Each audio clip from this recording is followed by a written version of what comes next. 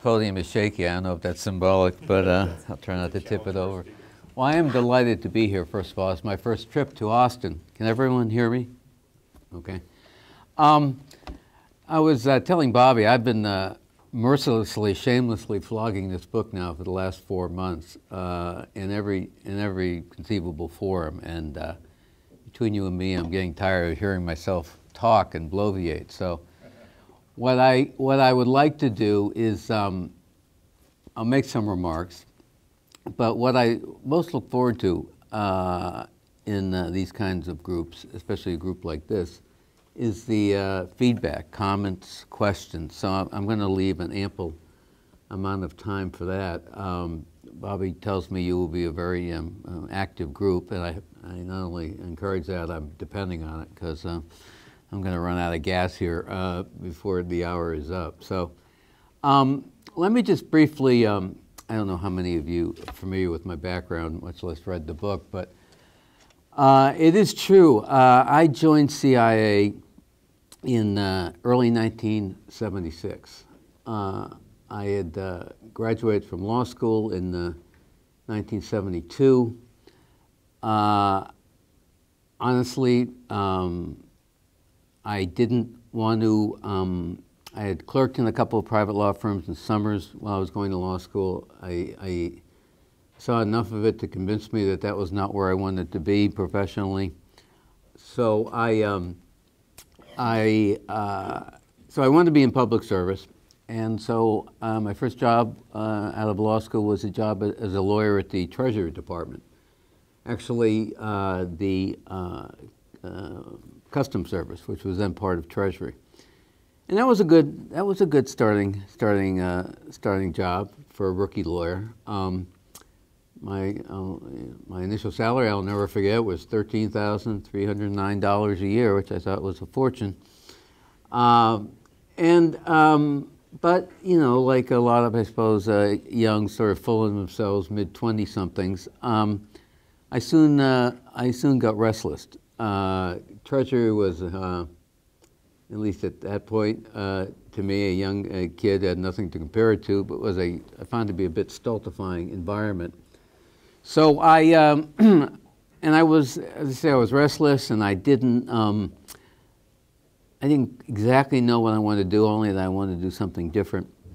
And as luck would have it, around beginning in 1975, the Church Committee, which I'm sure many of you can remember or read about, came into being. And that was the committee led by former Idaho Senator named Frank Church, who conducted this very splashy televised investigation into CIA. The Church Committee was actually spurred by a series of articles written by Seymour Hersh in the New York Times in 1974. This was obviously right on the cusp of the Watergate investigation. It was sort of the next big scandal. And as I said, a lot of the proceedings were televised, and this was when all the CIA adventures, misadventures, debacles of the previous 25 years were exposed for the first time. The assassination plots against Fidel Castro and others, the unwitting use of American citizens in drug experimentations, the opening of domestic mail coming into the United States during the Vietnam War, just a whole series of you know, just mind-boggling, frankly, kinds of activities. And I'm sitting there watching this on television with the combination, I guess I was fascinated and repelled at the same time. But one thing that occurred to my 26-year-old mind was, I wonder if CIA has lawyers. Not an illegitimate thought, given what they've been doing for the previous 30 years, but it also occurred to me, well, boy, if they don't have lawyers, I'm guessing they're going to need some now. So that's it. I mean, I knew nothing about CIA. I didn't know anyone at CIA. CIA back. If you think it's a mysterious, hard to penetrate organization now, in terms of what's on the public record, you should have, back in the mid-'70s, there was virtually nothing. I mean, I had to look before I could even send my resume out to wherever that was, I had to look in Martindale-Hubbell to even get an address. And it was just, it's actually the address it has now. CIA, Washington, D.C., 20505, that's it. And I put legal department on it. I didn't know any better. So that's how it all began in 1976. And that's basically where the book begins. Now, flash forward, following a meteoric 30-year career, I ascended to the top legal position at CIA, as fate would have it, right after the 9/11 attacks. In those previous 25 or so years, I had been involved in, I think, what was a series of, first of all, never-ending controversies CIA seemed to get embroiled in. But nothing would or had prepared me. At that point, I thought I was pretty much seen it all at the agency. Nothing had prepared me for, obviously, the 9/11 attacks, but more specifically, the kinds of activities CIA would be required to carry out, unprecedented activities, in the wake of the attacks. And foremost of those, of course, was the came to be known as the enhanced interrogation program, or, depending on one's perspective, the torture program of al-Qaeda prisoners in the wake of 9/11. And I was, there's no question about it. I was involved in that from the beginning. I was the first lawyer in the government to be briefed on what these proposed techniques would consist of. I'd never heard of waterboarding. And so, as the program became more controversial, as 9/11 receded in the national memory, and there was no second attack, after all those years happily living under the radar, I became, in the post-9/11 era, a controversial, certainly, and in some quarters notorious public figure. And it led to me, as I say, becoming publicly known. President Bush formally nominated me for the General Counsel, permanent General Counsel position. It was a presidential appointment and Senate confirmation. In 2006, I had a raucous open congressional confirmation hearing. Wound up me withdrawing my nomination in the face of certain overwhelming defeat. And then I went back the next day to my office and became the chief legal officer again, and everything but title only, Acting General Counsel. And it was there that I stayed. Much to my amazement, when the Obama administration arrived in office, the new CI director, Leon Panetta, wonderful guy, to my utter amazement, because I had become sort of the public poster boy for the interrogation program, which both President Obama, candidate Obama, candidate McCain, and incoming CI director Panetta had all described as torture. I thought, that was, I would be gone. And, I was ready to go. I'd been, 34 rollicking years, especially those last several. So I was resigned and looking forward to actually bidding adieu without a bitterness or recrimination. Leon Panetta, to my amazement, asked me to stay on until a new permanent CI General Counsel could be found, and so I wound up staying for a good 9 months into the Obama administration, which was, fascinating for me from a number of perspectives. And which brings me to this book, why I decided to write it. First of all, I should say that were it not for my role in the 9/11 years and me becoming a public figure, because of it, I am confident I would never have been given the opportunity to write my memoirs. It was something I certainly would not have contemplated a few years previously. But when the idea was first broached to me, I thought about it. I didn't honestly have much in mind for my post-retirement years, other than I was not going to seek a full-time job again. But it did, as I thought about it, the realization dawned on me that my career, 1976 through 2009, the arc of that career basically was the arc of the evolution of the modern CIA. I came in, as I say, at the outset of the new era of congressional oversight, executive orders governing CIA activities in the mid-'70s. And I left at the end of my career was bookended really with controversies. One was when I arrived after the Church Committee, and two is when I retired after all of the controversy over CIA's post-9/11 activities. And in between were a number of different controversies that I was heavily involved in, ranging from Iran-Contra to the Aldrich Ames spy debacle, to the debates in the 1990s over CIA's use of so-called dirty assets. This was a remnant of the William Casey wars in Central America, the Contra wars. So, as I say, it occurred to me that my career, my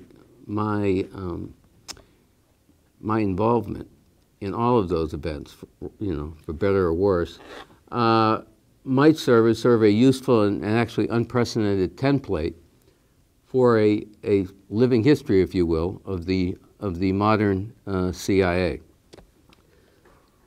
It also occurred to me that there had been no insider account of CIA spanning that length of time, that number of years. So I thought it could be, this was all inchoate in my head, I hadn't written a word yet, but I thought it could be,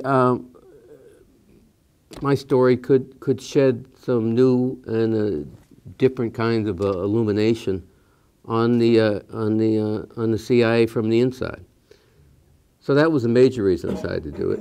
The other reason was I also realized that it would be, at least for the the normal, regular American citizen, would not associate a lawyer and the CIA. The idea of CIA having lawyers, that very concept, I think, safe to say, was probably alien to a lot of people. So I wanted to, if nothing else, put something down in writing. I had no idea what kind of an audience or whether anyone would be interested in it, but if nothing else, to at least establish a record of sort that CIA not only has lawyers, but counterintuitive as it may sound, lawyers have been involved from the beginning in all of CIA activities. Have been heavily enmeshed in the fabric of the agency, even from the first days when I was there. So I thought that might be an interesting and unusual take on for a book. So that's, in a nutshell, that's how and why I decided to embark on this. The process of writing the book and getting an agent and getting a publisher,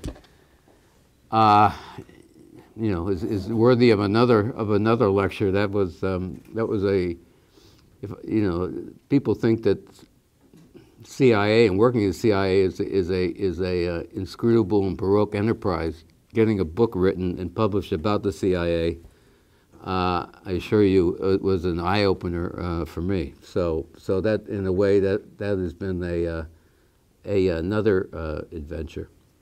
Now, as I say, the extent that people know about me, it is because of my role in the post-9/11 era.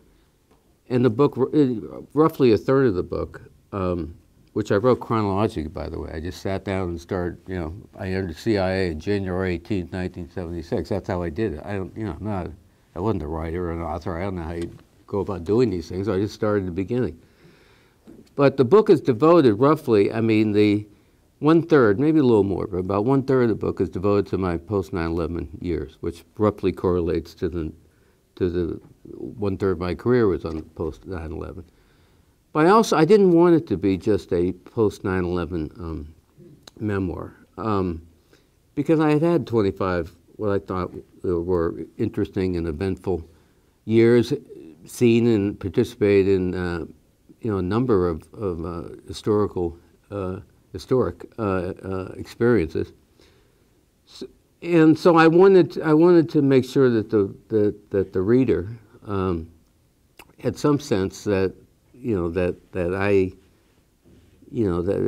idea was a young kid, a naive kid, joined CIA through luck and fate and some hard work.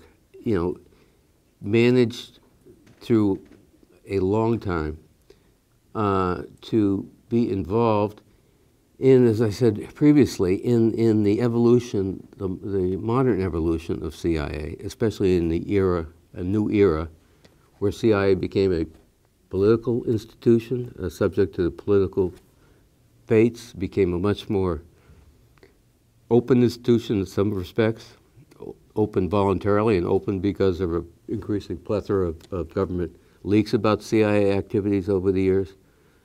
And I wanted to tell the whole story as best I could. And I also wanted to try to make it, one, in my own voice, better or worse. So what you read, I hope, will correlate to what I'm sounding like now. And two, that it would shed some light on the kinds of issues that a lawyer in CIA has to face, none of which I was ever exposed to in law school. So that basically is how I approach this topic. As I say, I wrote chronologically.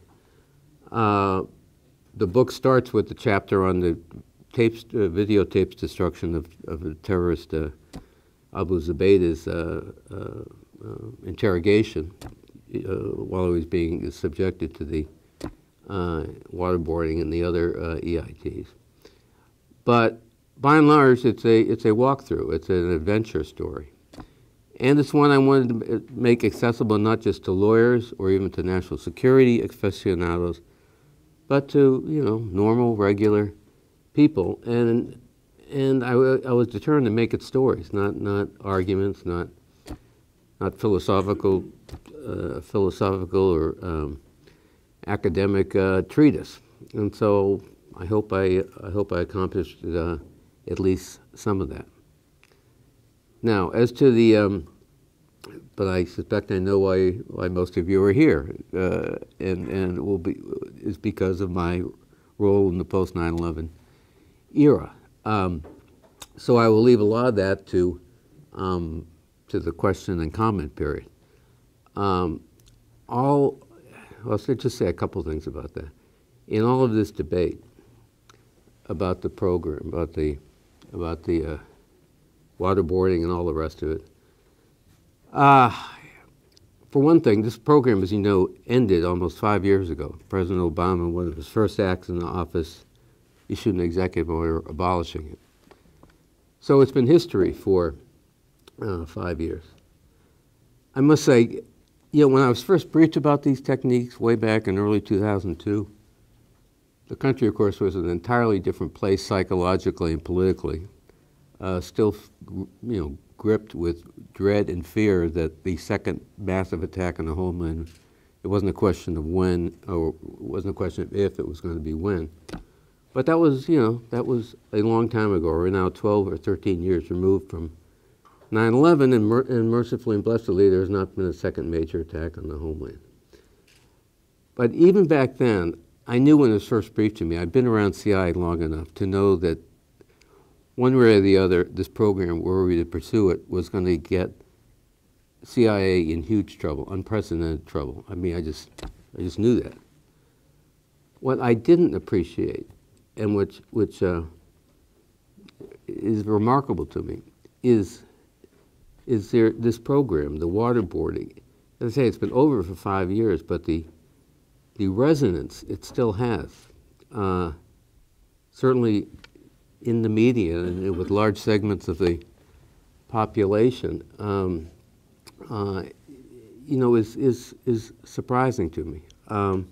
Maybe it shouldn't have been, but it is. I mean, we're now embroiled in the latest controversy, which is the Senate Intelligence Committee report on the program, this 4-year effort by the SSCI. Most recently, charges and counter-charges from Chairman Feinstein that CIA spied on or tried to hacked into the Senate committee's computers. CIA reporting the Senate committee to the Department of Justice for possible criminal violations for stealing documents they weren't entitled to access to. Every time this program comes into public attention, remember last year was Zero Dark 30, the swirl of controversy on both sides and passionate debate revived once again. The fact that this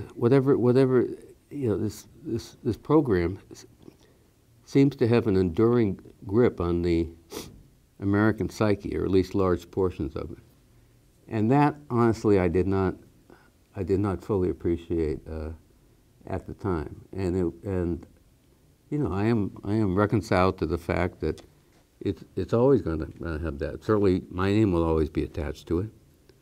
I have a fairly firm guess as to what what will be included in the first paragraph of my obituary, for better or worse. But that is the way it is. But the fact that this program, I'm just saying this neutrally, no matter what side you're on, it's just. I mean, I can't think of any analogy to it. And 10 years from now, I suspect it'll have the same impact, for reasons that I'm not entirely clear about. So, I'll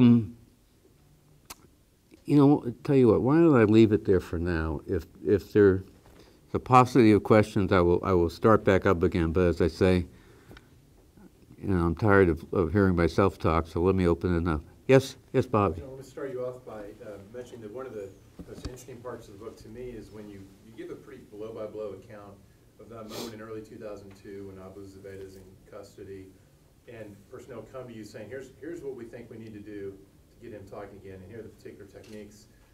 You're the first lawyer we've come to. Can we do this? And I think it's very interesting to give a description of how that unfolded. Can you share with the group, how you responded, including how you thought through it, and what steps you decided to take at that point? Well, as I say, the one thing I keep emphasizing, probably ad nauseum to some people, is the context of the time. I mean, everybody, and I mean everyone, certainly in Washington, and in the media and in Congress. I mean, the imperative there, CIA and FBI had basically blown it prior to 9/11 and not uncovering and deterring the original attacks. And the opprobrium that we were getting about having been risk-averse in the pre-9/11 era, how being so too timid, too unimaginative, too dainty to have infiltrated Al-Qaeda and deal with bad guys of the world. So that was a torrent of criticism we were getting, and a lot of it was deserved. So prior to 9/11, I had, as I say, never heard of waterboarding. In my career, at least, CIA had never held anyone against its will, believe it or not. Certainly no secret prisons, black sites, another phrase that has entered the national lexicon. None of that had happened. And we had captured our first high-level terrorist, a guy named Abu Zubaydah, basically the travel agent for Al-Qaeda. If our experts were convinced if there was anybody who knew about the next attack and what was going to be happening, it was going to be this guy. Our interrogators were convinced that he was holding out, that he basically said, I know what you want me to tell you, and I'm just not going to tell you, there's nothing I can do about it.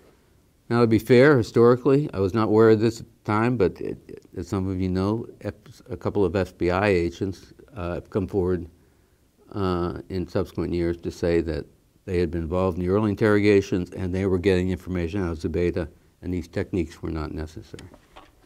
I never heard that at the time, but in any event, I was presented with this. I say I knew it was going to get the agency in huge trouble.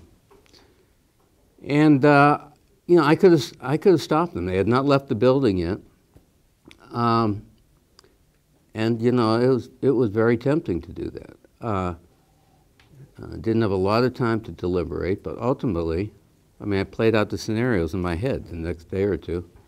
That, let's say, our experts had said these techniques are the ones we think are necessary to elicit the information we need, and if I had stopped them, and let's say Zubaydah knew about the next attack, and there was a next attack, massive attack, you know, bodies on the streets everywhere again. And in the postmortems, it came to pass that, yes, CIA experts thought that he knew, and they proposed some extraordinary techniques to get the information out of him, but that CIA ultimately blinked and backed away again. As a result, their bodies all over another massive carnage. I would have known, and I assume it would have come out, that, you know, that decision and the wreckage and carnage would have caused would have been my responsibility. And in the final analysis, I could not live with that scenario, having to live with that scenario. So that's what prompted me more than anything else to, you know, not enthusiastically unleash the dogs of interrogation, but to seek definitive executive branch legal approval by the Department of Justice for these techniques. And if the Justice Department determined they were torture, then that would have been the end of it. But if nothing else, we would have taken this as far as we could have. And honestly, there was a certain degree of self-protection I had in my head, both for myself and also for the rest of the people at CIA. So at a minimum, the decision would not have been made just by CIA, but collectively, and as a lawyer, to my mind, by the ultimate legal authority. So you know, one way or the other, we would have pursued this as far as we could. And believe me, if they had told us it was torture, it would never have happened. Sir? Do you think it would have made a difference if you and the other people had been offered the opportunity to be waterboarded yourselves? Well, I don't know. I mean, I will tell you, I was not waterboarded myself. I did not volunteer for it. A couple of the lawyers that worked for me who were actually working in the Counterterrorism Center, they did undergo waterboarding. There was one Justice Department lawyer who did. I did not. You know, I don't know. You know, it's one of those what ifs. You know, honestly, I don't, you know, I mean, it was brutal. I mean, the way it was described to me, it was brutal. I mean, I can't imagine, you know, I mean, we all have our secret, I mean, our worst physical nightmares. Drowning is right up on the top of my personal list. So, I don't think it would have. But I mean, as I say, I got to be honest with you, I didn't go through it myself. Yes, sir. As a nation of laws, we hope that maybe the laws are enforced equitably to some degree. Understand? What do you think about when the new administration came in and they opened up investigations on those within the CIA who carried out those acts when they thought they were operating legally, based upon what you had done and DOJ had done? Now all of a sudden, because of a change of administration, all that legal opinion seems to have been thrown out. I don't really understand, if I set aside the politics of it and just focus on the legal side of it, how does that happen? Well, I don't know. I mean, as I say, I had an unusual and unexpected opportunity of still being on the inside when that was done. Well, it was a big surprise to me. I will tell you that. This, you know, and President Obama, to his credit, at the time he ended the interrogation program, 2 days into office, you know, he made it clear, especially that those who've been carrying out these activities in good faith, he was not interested in going after that. He famously said he wanted to look forward, not backward. So I and the rest of career CI people involved in the program believed that. 3 months later, his attorney general essentially reopened this can of worms. And it was unprecedented in my experience for that kind of, with that kind of about face. So I will say it was, I mean, I can't be objective about this. I mean, among other things, he declassified all those what came to be known as the torture memos. Where lucky me, I was the addressee on every single one of them. So those all came out. But I mean, that was, it's one thing to end a covert action program. I mean, we all knew the interrogation program was going to end, whoever won, McCain or Obama. And that was okay, that was fine. But just because you end a program, you don't throw everything out the door that had been part of the program. So that was a big shock to me, because again, that had never been done. I can't help knowing parenthetically that the Obama administration has been fighting like hell to keep its OLC opinion about when it's lawful to kill an American citizen under wraps, only until a federal appeals court judge or panel said yesterday it had to. So, I mean, every administration, I'm singling out the Obama administration, but I'll tell you, it's a lot different once you're in office, the president's in office.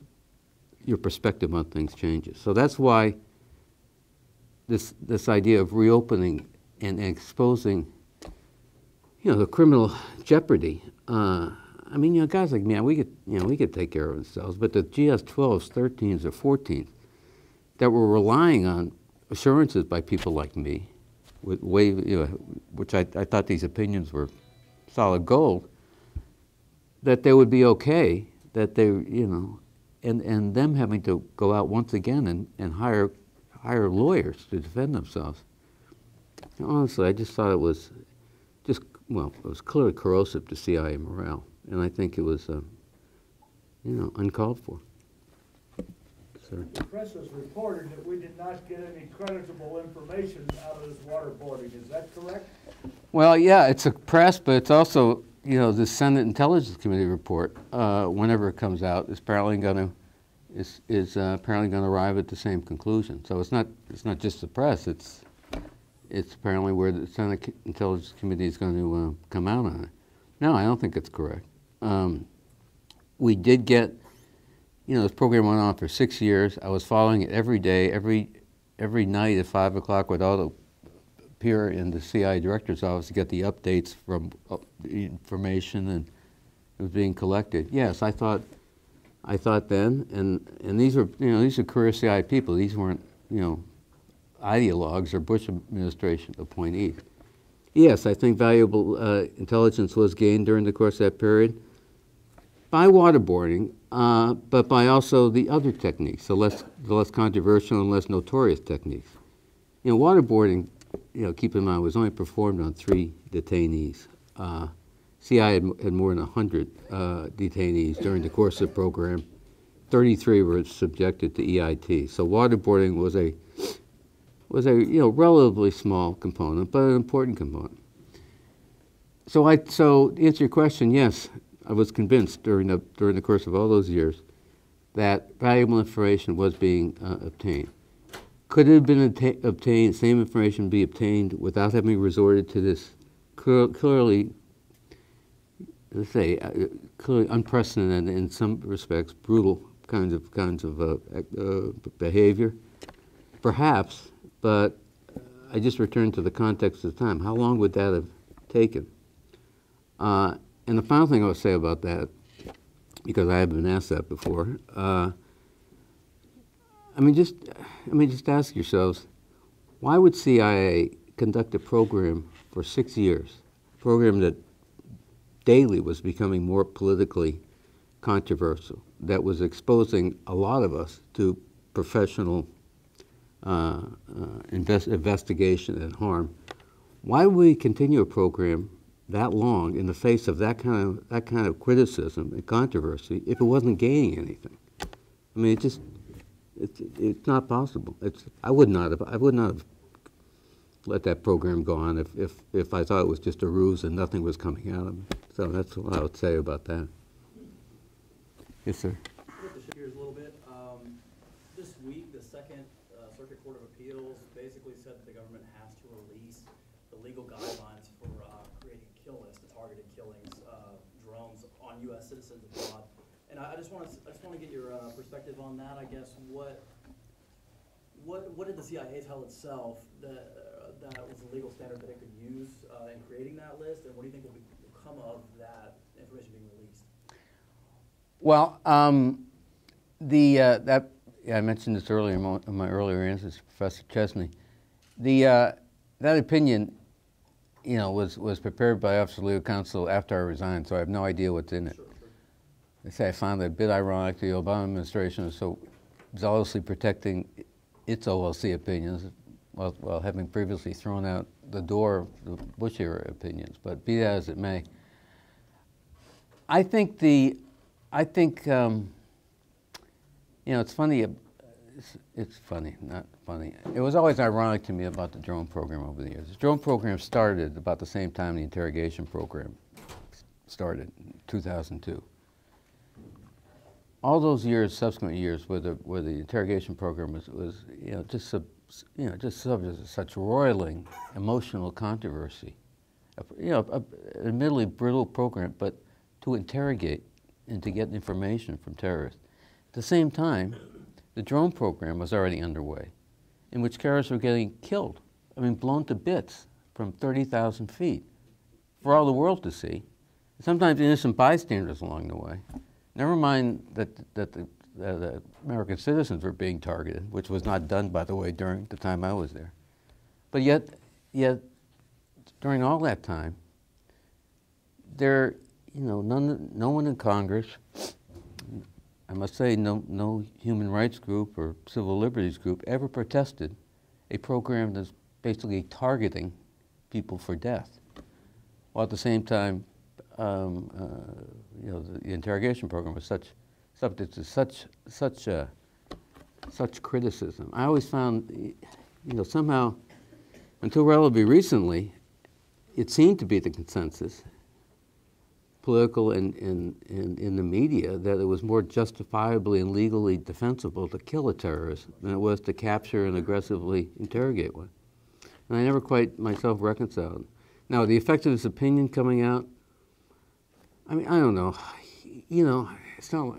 Frankly, it's not a huge secret that, the administration, when al-Awlaki, the American citizen, was killed, they were not shy about saying that I think the president himself took personal responsibility for having made that decision. So I don't think it's going to cause any more, controversy than what it's done already. I honestly, I don't. The drone program, in some respects, is still classified, so I can't, for instance, get too detailed in my own role on that over the years. But it's not like this is some huge revelation. So I think the impact will be pretty limited, and people will basically already know what happened. So yes, ma'am. Thank you for the very interesting talk. So I wanted to know that do you think CIA activities such as the in-depth interrogation programs and imprisonment at Guantanamo and other black sites have increased the risk of terrorism around the world? And would you say that these kind of activities have provided Al-Qaeda with good recruitment tools to broaden their network? Well, on the latter, yeah, I think that, that's been, a lot of the criticism. And also, don't forget the moral stain on the United States. I don't dispute that. Now, has it caused Al-Qaeda to operate more brutally than they had been before? And that's a hard one for me, because in his interrogation program, it didn't start till several months after the 3,000 Americans were murdered. So for my money at least, Al-Qaeda was fairly brutal beforehand. I can't, on the scale of things, I don't know how much more brutal and ruthless and merciless they could have been. So that criticism, I just don't find persuasive. But I mean, as I say, I won't personally. I mean, we can all speak for ourselves, but I won't gainsay the fact that that the program, since exposed, is probably certainly not deterred people from bad people from joining Al Qaeda. You know, that's one of the many dilemmas that made at the beginning of this program made it so vexing for a lot of us, because we knew there would, you know, when it came out, and I knew at least eventually it was going to come out. There would be large parts of the world that would say the very things that they've said. But given the context of the times and the risks and the overriding need, in our view, to prevent another catastrophic attack, we decided to proceed nonetheless. And I guess historians will be judging the implication of that decision forever. Yes, sir. Who makes the ultimate decision as to which techniques to be used and for how long? Who did? Yeah.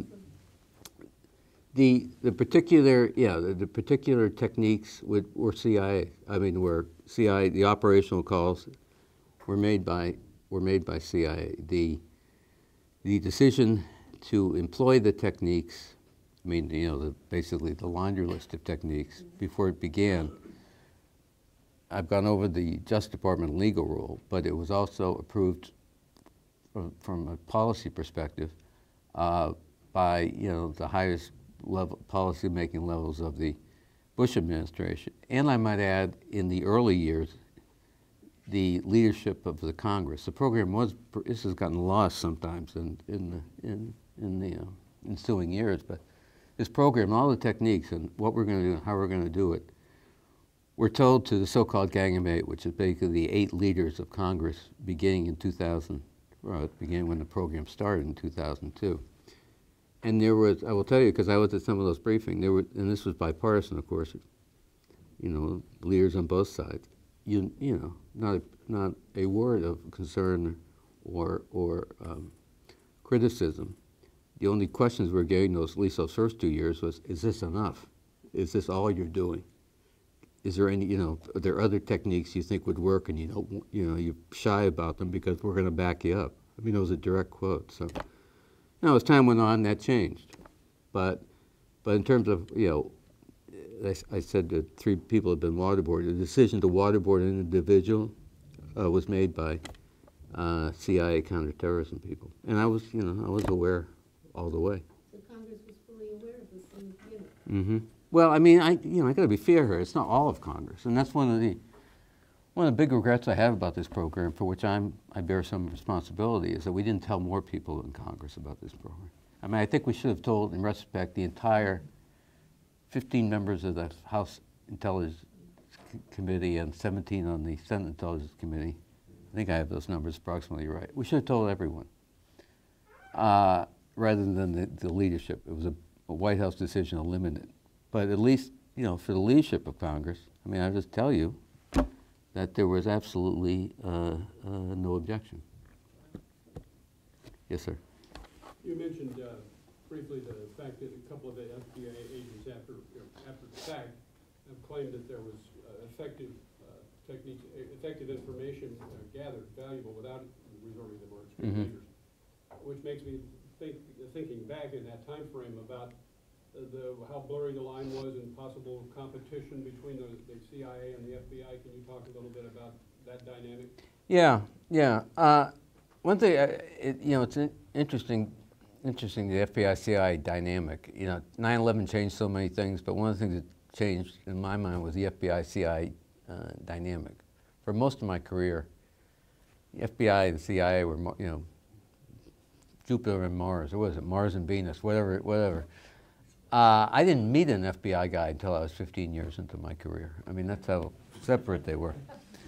9/11, you know, it's not like it was a kumbaya moment between FBI and CIA, but we both agents, I think, knew that if there was another catastrophic attack, you know, apart from the sheer tragedy of that, it would probably have meant the end institutionally of both our organizations. So we were sort of thrown together, and the relationship today is much better.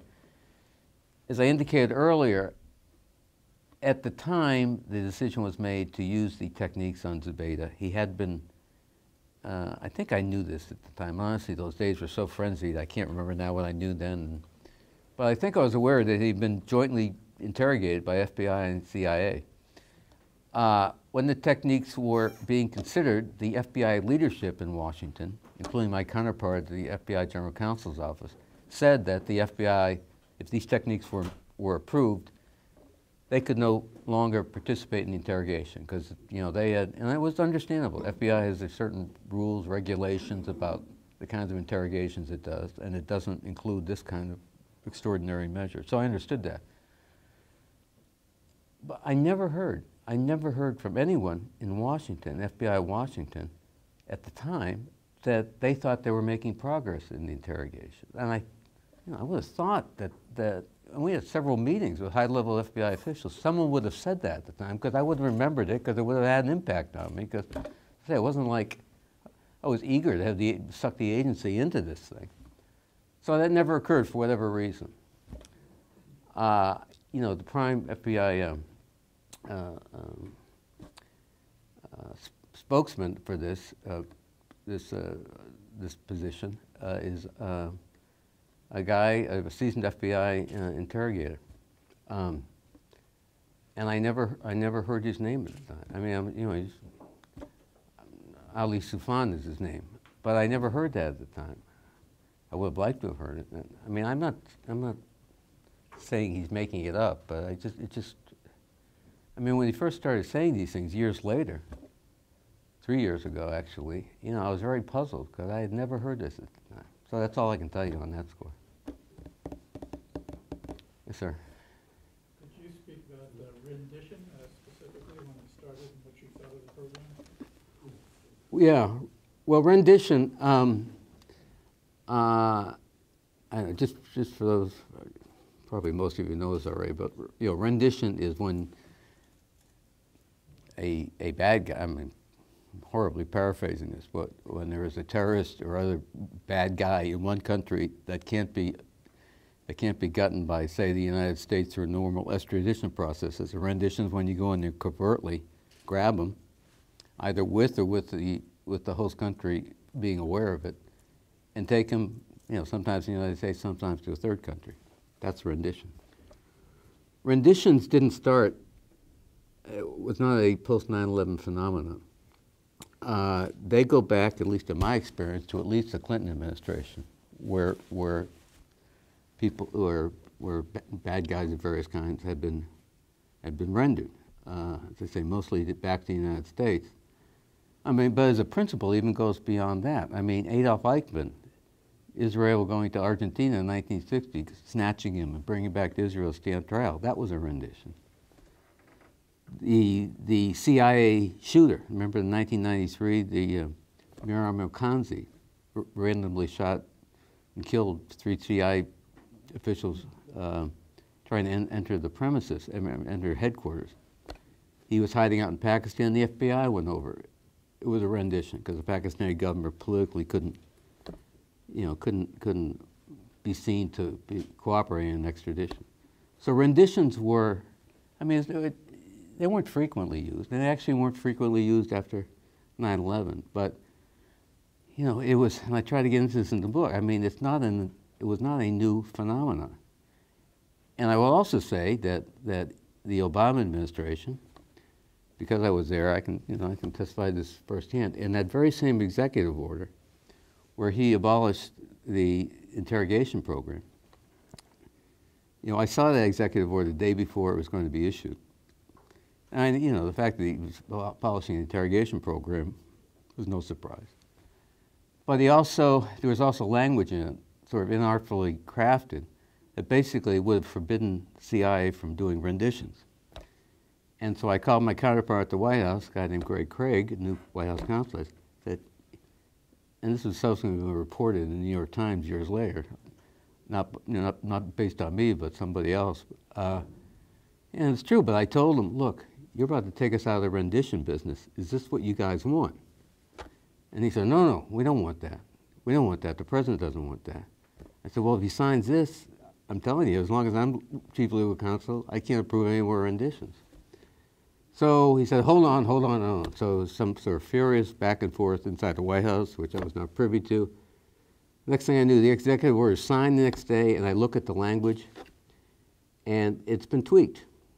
But it doesn't say renditions will continue. It doesn't use the word rendition. It calls them short-term transfers will be continued. Short-term transfers. That's what they called it. So to this day, if people think that renditions have been ended, they have not. And I'm not criticizing the administration for this, but I'm just saying it's a technique that has been long used and actually long recognized as legitimate, and it continues to be legitimate to this day. Let me see if someone wasn't. Yes? I was wondering if you'd speak about some lighter moments in the CIA, maybe in the 70s or 80s. Yeah. Well, I try to inject a little humor now and again in the book. I could go through several of them. The one that it's interesting, and I've done this book tour, I've been all over the place, and it's interesting how different audiences ask about different parts of the book. Most of the discussions, understandably, have been about the post 9/11 stuff. But when I was in LA, I've been in LA a couple times.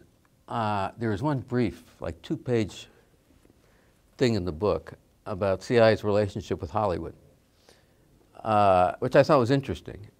I was actually a little surprised CIA let me talk about it in the book, but it's basically CIA for years, since I've been there, has employed the services of big-time Hollywood actors, producers, directors to carry out intelligence activities. Perfect cover. And these guys do it, one, because they're patriotic, and two, because, as I say in the book, the way it was explained to me by the guy who handled our Hollywood account, that these people make a ridiculous amount of money, and they know what they do basically is ephemeral and meaningless, and so they basically, they're sincerely patriotic, but they want a little taste of real life intrigue. Anyway, that's just preamble.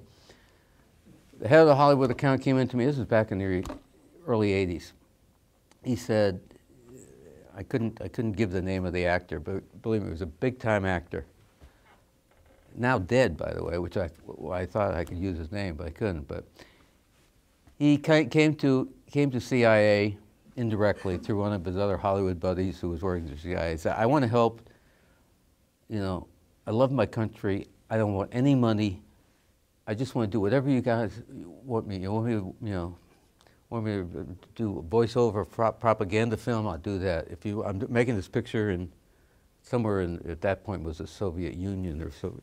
If you want me to, report back, or you want me to talk to certain people, because one thing about Hollywood people, they have access to all these foreigners that we can never, ourselves ever get to. So the Hollywood guy explained all this to me, and like many times in my CIA career, the spooks would come to me with an idea, and I'm listening to it, I'm saying, well, this sounds fine. Why are you telling it? I mean, what's the problem here? Well, then you got the kicker. You say, he doesn't want any money. He's adamant about that, but because all he wants is the best $50,000 stash of coke we can come up with, because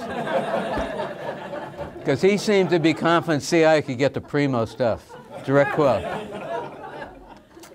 And so this kind of stuff CIA law school doesn't prepare you for. So I said, no, we can't do that. He said, we do know where to get some. I said, don't. And the long story short was, the guy was, the Hollywood guy was sort of crestfallen. He said, well, I guess I figured I'd ask anyway. I said, that's fine. And I'm told the actor did perform services, and I was always assured it was for absolutely nothing. So, there were a number of stories like that. CIA was not one unrelenting nightmare. God help me, it was a fun place to be for a long time. So, yes, in the back. I have a question. This is going back to the 80s. What was the involvement of the CIA during the Iran contract deal, and what was the rationale to approve such a operation when it was illegal to sell arms in Iraq back in those days? Yeah, I had many lucky breaks during my career, and one of the biggest lucky breaks was one year I was on a sabbatical And had I still been a lawyer for the spies, which is what I was for several years, I would have been right in the middle of that. So to answer your question, it was a feckless, shoot-in-the-foot exercise for CIA to have got involved in. As you know, at least the part about diverting sales.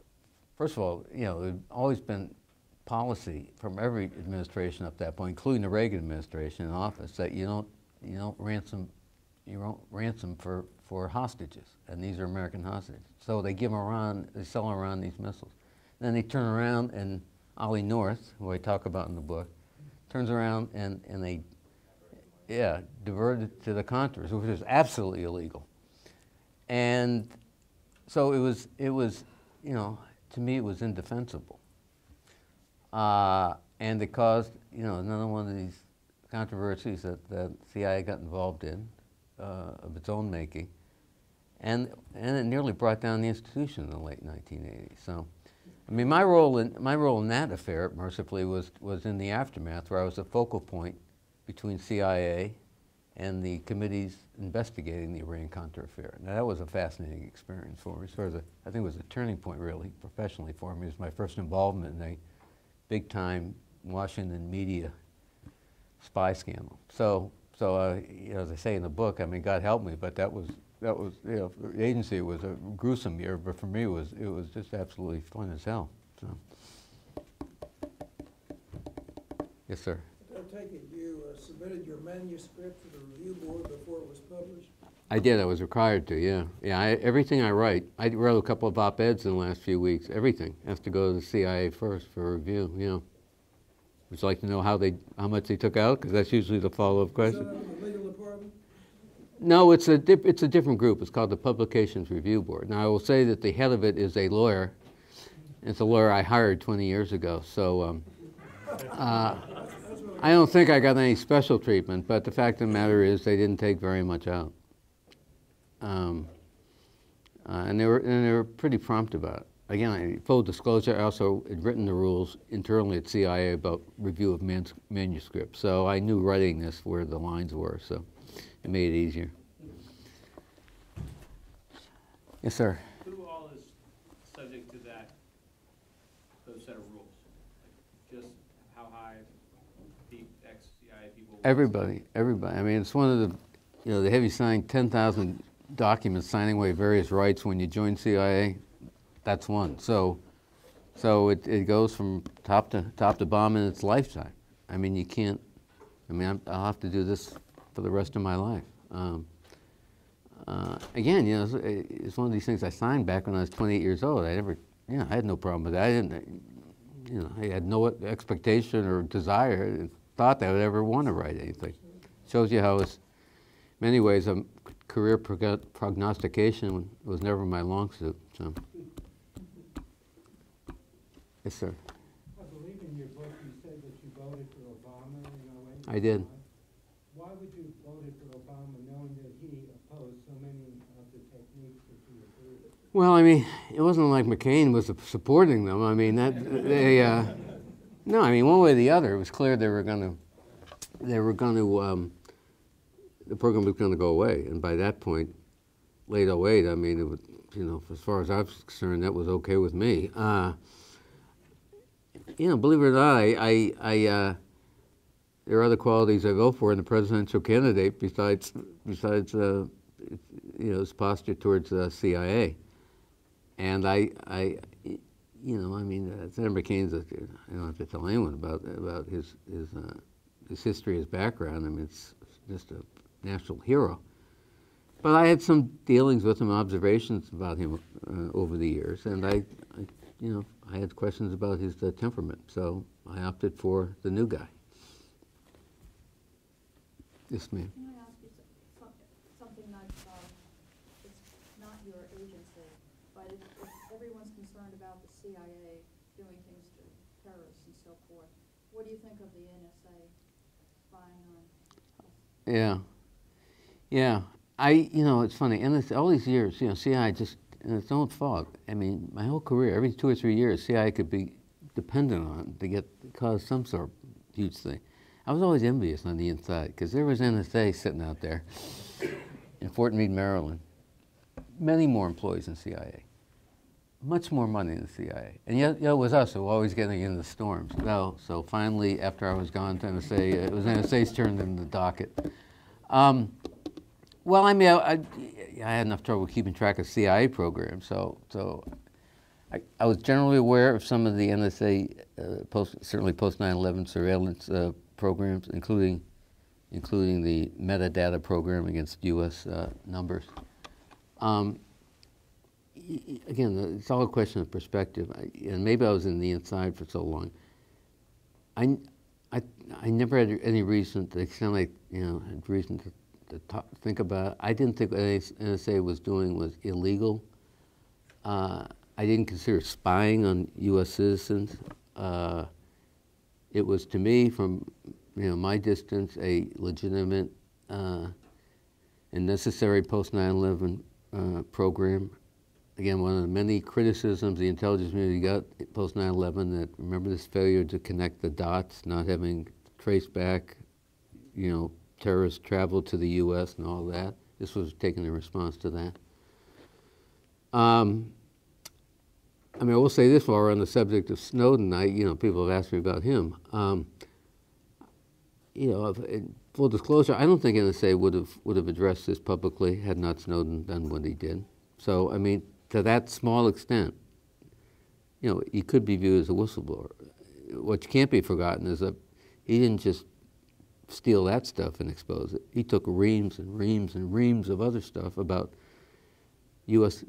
spying activities overseas against foreign governments or against foreign targets, things that no one, I think, has ever seriously questioned that are legitimate for a spy agency to undertake. He just sucked it all up. So that I consider criminal and unforgivable. So. Final question. Yes, sir.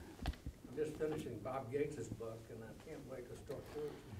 But one of the things that strikes me out of this tale is how disruptive the leaks are, and they seem epidemic across government, although they don't seem to be a bigger problem in their secret services like the CIA and this type of thing. But in your 30 years, how has the culture come to change so that people at low levels or even just feel perfectly at liberty to disclose secret stuff? And some of it is just disruptive and other of it's serious. Yeah. Well, leaks have always been with us. I mean, I remember CIA directors, 30 years ago railing against leaks. So it's not a new phenomenon. But you are right. I mean, it seems to have in the last 15 years, certainly since 9/11, seems to have just increased exponentially. I mean, I think it's a variety of factors. One, again, post 9/11 reforms was to more sharing across, no stovepiping. CIA shares with NSA and FBI, and everybody shares with state, and so it's one, so we have that mesh. What that means, I mean, it sounds great, and it's a worthy goal, but more people get access to information they have no right to, need to have access to. That's why you have Bradley Manning sitting in a tent a private sitting in a tent in, where was it, Iraq somewhere, pulling down State Department cables from around the world.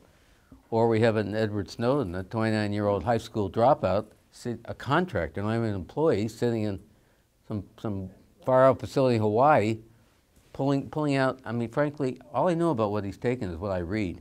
And I'm telling you, what's been disclosed, some of that stuff I was not aware of when I was at CIA. So I think that's part of it. And I think, part